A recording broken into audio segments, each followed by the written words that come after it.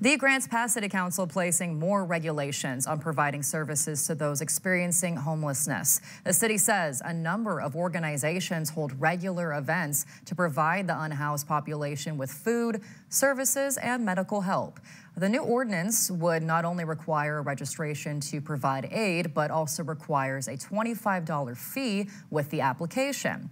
It also prohibits people from dispensing drug paraphernalia and compressed combustible materials. The city says registrants must also identify and defend the city from any legal claims arising from these events.